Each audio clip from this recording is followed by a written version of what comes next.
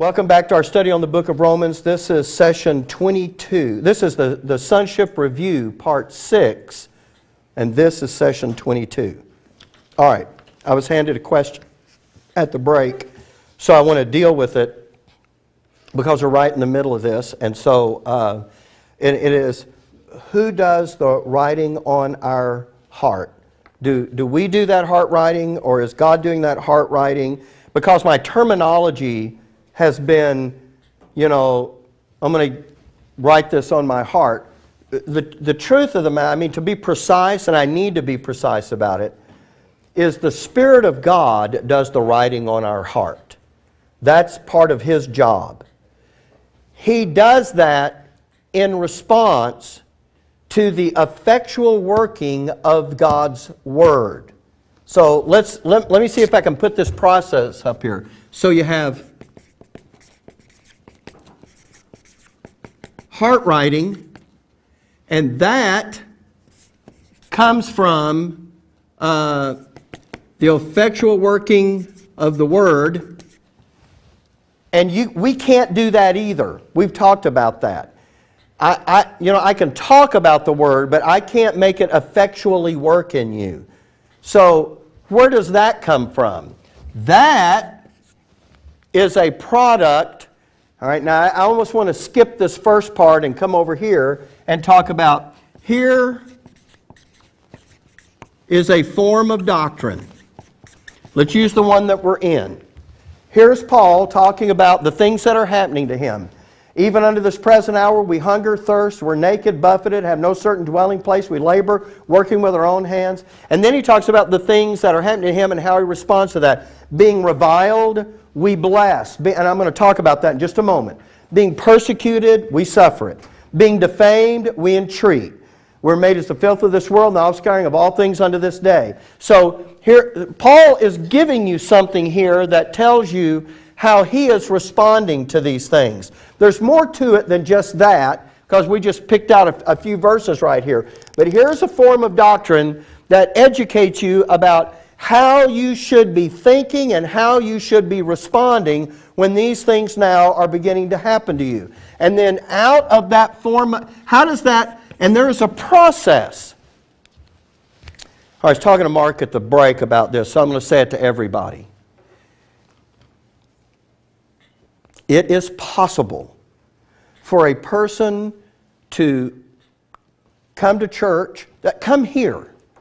And when we were back in justification and explaining that justification is by grace through faith without works, and we know that, it is possible that a guy could sit in here and listen to that. And when he first came in, he had all these ideas like, because of the way churches have done this, I have to come down the aisle. Or I have to pray to receive Christ. Or I have to, but you understand, all those are works, aren't they? So really, saving faith is nothing more than trusting what He did in Him alone, not Him in my baptism, or Him in my church membership, or Him in my good works, or Him in my, singing in the choir. It's not any of that. You know that. But here's my point. It is possible for a guy to come in and not understand those things and sit through justification, and at some point, if you were to say to him, "Are you saved?" he would say, "Yes." And if you said, "How do you know you're saved?" he would say, "Because I am trusting what Jesus did for me in His death, burial, and resurrection to satisfy God's justice." And if you said, "And when did you get saved?" it is possible for him to say, "You know what? I don't know when I came to that." And do you know why? Because it would have been a process that didn't happen in a moment with him. It was a process of understanding different pieces of the doctrine until one day, that is what he believes. I'm trusting Jesus as my all-sufficient Savior. Him and Him alone. Nothing else. And I know that that is God's remedy for my sinful condition. Now, is he saved? He is. Is he going to heaven? He is. Even if he doesn't know when he did it, isn't he still justified unto eternal life? He is. But you know, we have always, and I'm talking about my background, was always very big on, you know what, you need to come down and let us pray with you and all that. But people have the idea that because I prayed and asked him, that's not it.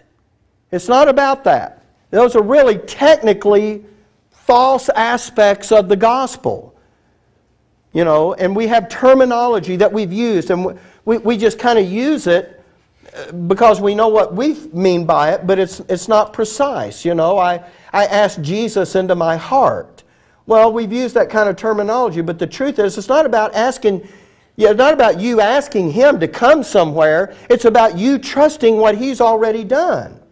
I mean, that's really the truth of the matter. Now, why am I bringing that up? I'm not trying to redo all of that we covered back there in justification.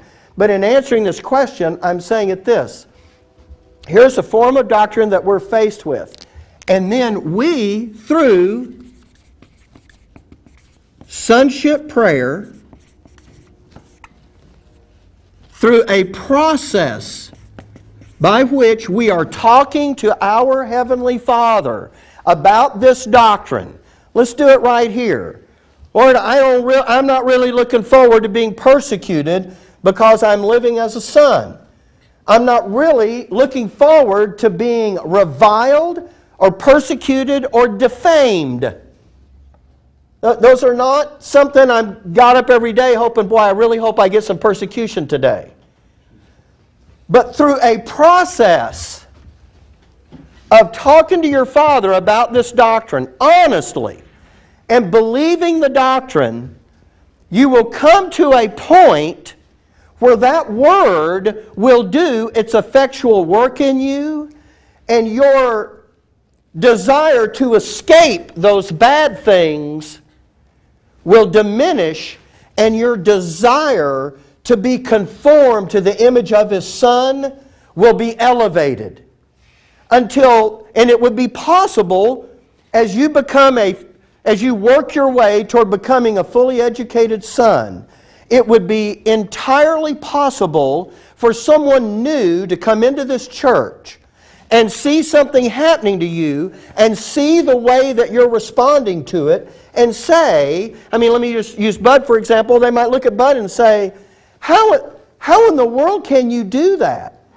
How can you, because look, remember what Paul was talking about? When those things were happening to him, he got to a place where he says, I rejoice in infirmities. But God's not just saying that. And look at this process up here. When can you truly rejoice in infirmities? Just because God said to? Where along this process you wouldn't be able to do that until this whole process had been done, and only then can you rejoice in the things that previously you didn't want. Can you see that? So it's not you need to act a certain way in order to make this happen. This is all part of a process that has to take place with us. And that's what I'm trying to get across to us here. So what happens in the midst of that? Then the Word does its effectual work.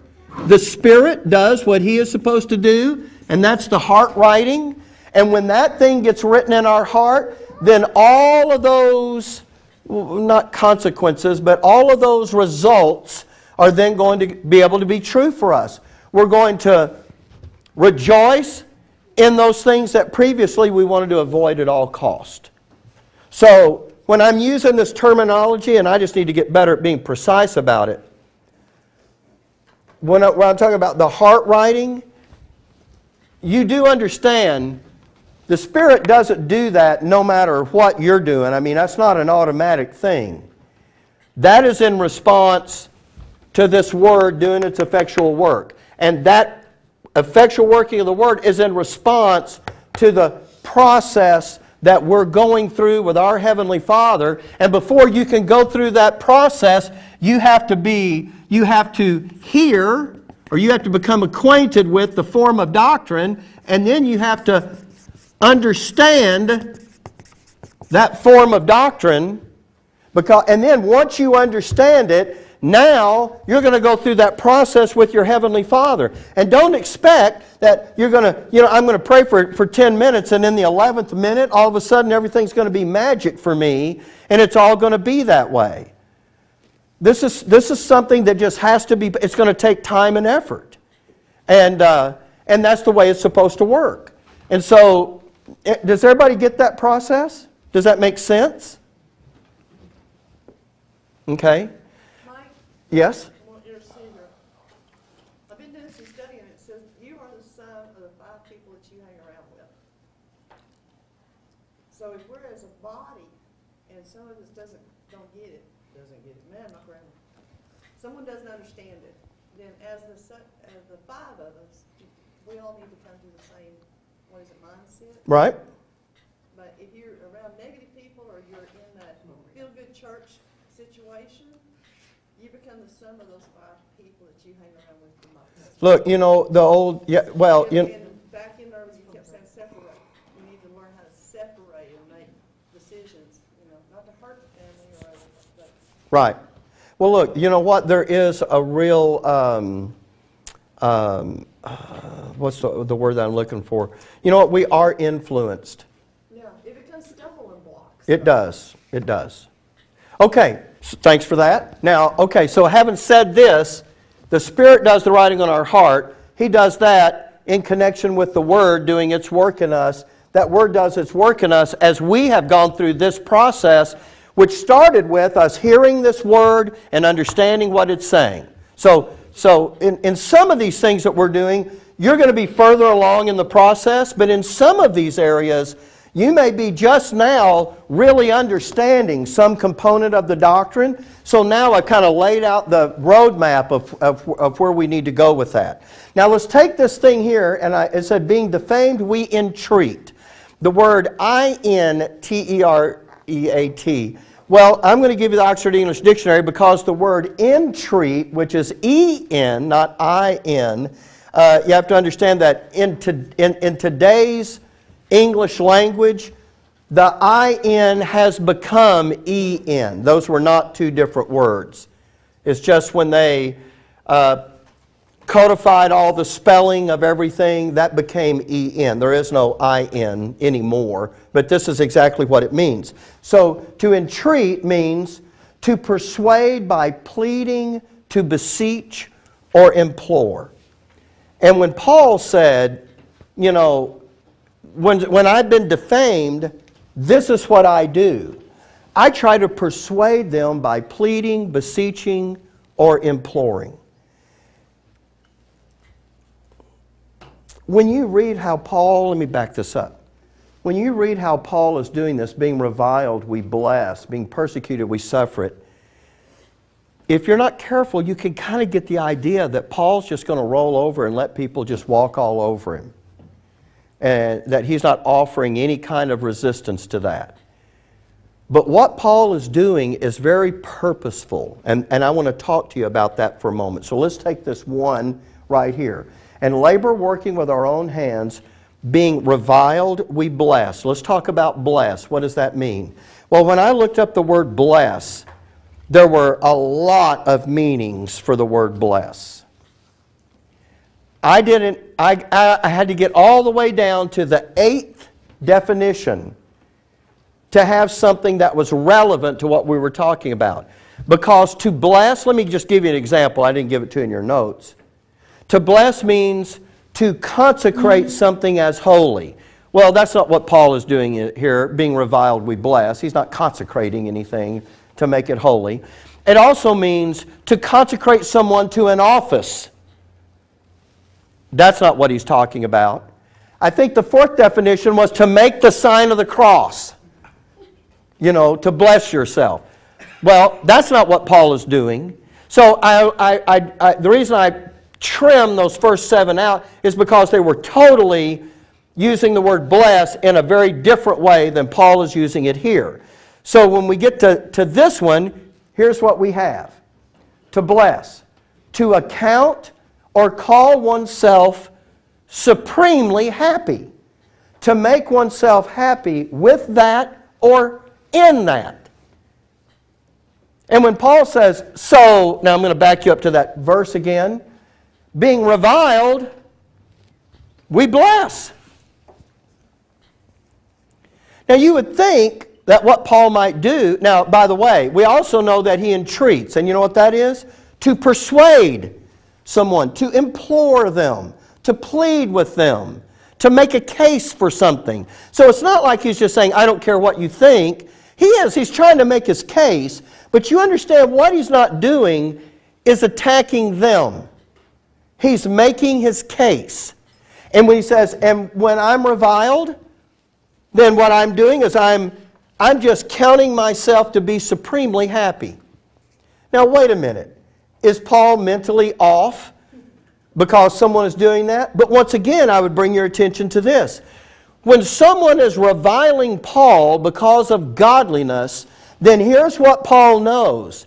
I'm evidently making an impact on the ones my Father meant for me to impact. I'm impacting Satan in his realm.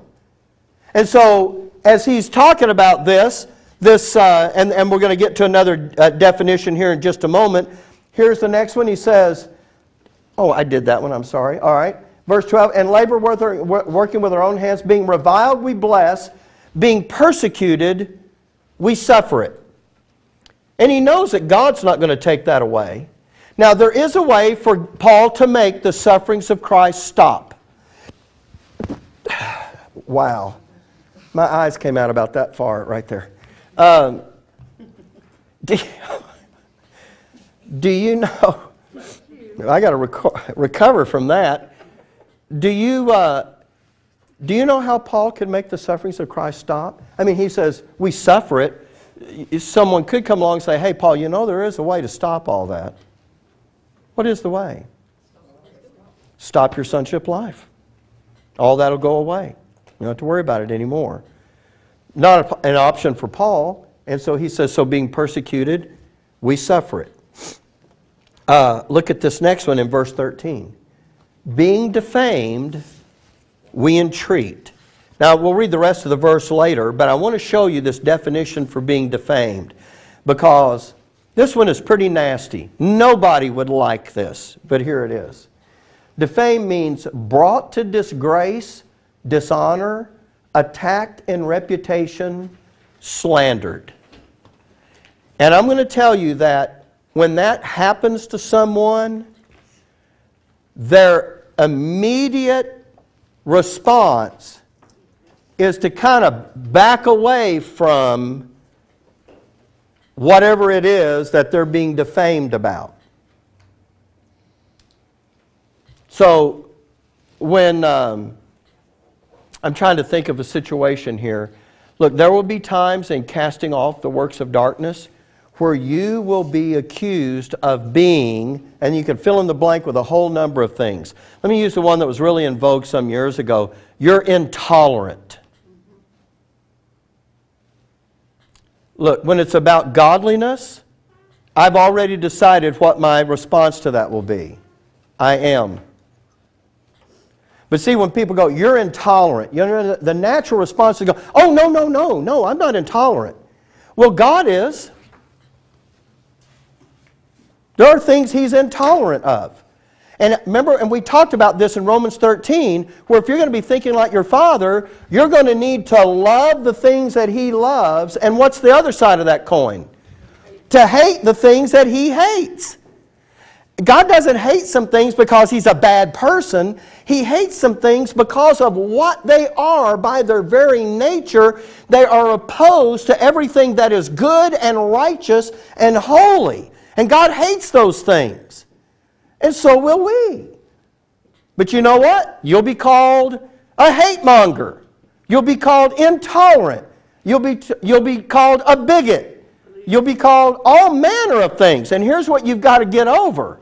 And just because I'm saying it this way is not how you get over that. You're only going to get over it by using the doctrine in this process we've already put up here on the board. But what you're going to have to do is you're going to have to quit responding to that. When people accuse me of something, and that's really true for me, then I just go, you're right. Because some of those things, folks, I'm not pretending I'm perfect, but I'm saying for some of those things, they are really meant to be a badge of honor. Elitist. You know, I mean, hey, yeah, you get all... Start telling them, you better believe it. All kinds of things are going to get said. So we just need to come to grips with that. So when we get straightened in our own bowels, when we think that we're going to step back from some form of doctrine because we realize what that may mean, how people will think about us or how they'll treat us or whatever, and we decide we would rather be known as being wise in Christ instead of fools for Christ's sake, when we would rather be considered to be strong by the world that is looking at us rather than be perceived as being weak. When the world is looking at us and we would rather them see us as honorable instead of being despised.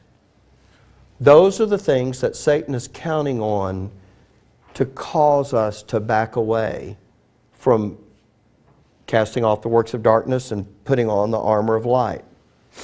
And so the cure for that is sitting right here. Well, the cure is sitting in the doctrine.